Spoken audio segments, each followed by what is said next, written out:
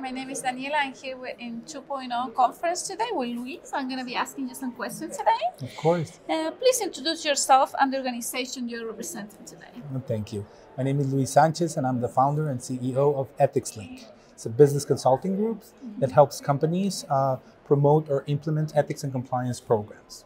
Okay, great. So you are here at the CXO 2.0 conference. How are you feeling so far about being honored and this recognition?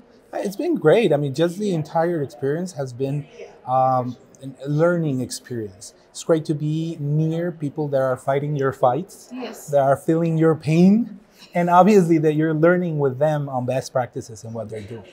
Yes, it's all together. So what advice you will give to someone who want to follow you or want to go in your footsteps right now? Oh, a wow. younger person? Mm-hmm. Two words come into my mind: patience and consistency. So be very patient, because you're in a world where you're promoting ethics and you're promoting compliance, and some leaders will back you up completely, but other leaders, you'll struggle a little bit. So you need to have the patience and the consistency to continue doing it. Yes. Changing culture, whether if it's individually or an organizationally, it's very difficult. So you think that's the key? One of the two keys is persistent and patience. Of course, consistency and patience. Yeah. Yes.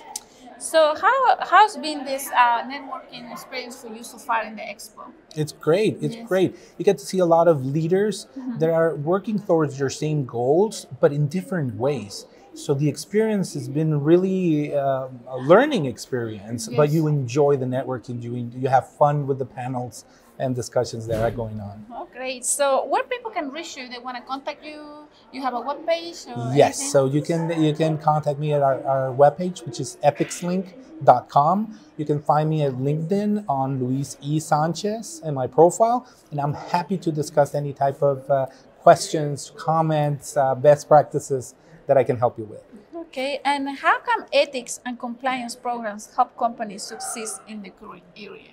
Well, there are different goals, right? Ethics and compliance programs serve to promote ethical organizational culture, but they also help companies identify the tools that they need to prevent, detect, or respond to their risks. Yes. And also, you're minimizing their costs by improving their processes. Yes. And it will also help organizations in case of any type of misconduct, so that enforcement agencies like the Department of Justice or other agencies to reduce their fines because they implemented these types of programs. Okay, great. So how come this type of program help small, minimize companies? Okay, so small or medium companies, I mean, you wouldn't imagine the amount of companies that don't know or don't have a purpose. They have a product or a service to sell, but not a Yes. purpose. So you help companies organize in their way of how they're growing up, whether if it's small, to organize themselves, and while they're growing up, to improve better practices or better processes. Oh, that's great. Depends on the size of the company. Yes. So where do ethics and compliance programs fall in relation to ESG?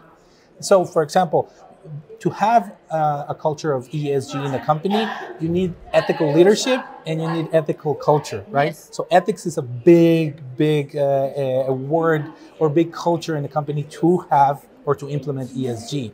But also socials and governance from the ESG derive or are directly linked to the compliance factor of complying with regulations. So and it's sustainability, obviously, as well. Yeah. So last question I have for you today is, how is the ethics and compliance industry using in AI? So AI, it's a very important factor in the ethics and compliance industry, because you're using it to promote tools for communication, improve tools for communication and education. In the due diligence element of the compliance program, you use it for sanction screening, improving how you are identifying risks in the company, and data analytics. So it's a really, really important tool to have, obviously. Okay, and is there anything else that you want to share with us today? No, thank you for the interview, and it has been great. I look forward to the next panel's discussions. Well, thank you so much for being here and sharing all your knowledge with us. No, thank you so much. Thank you for having me.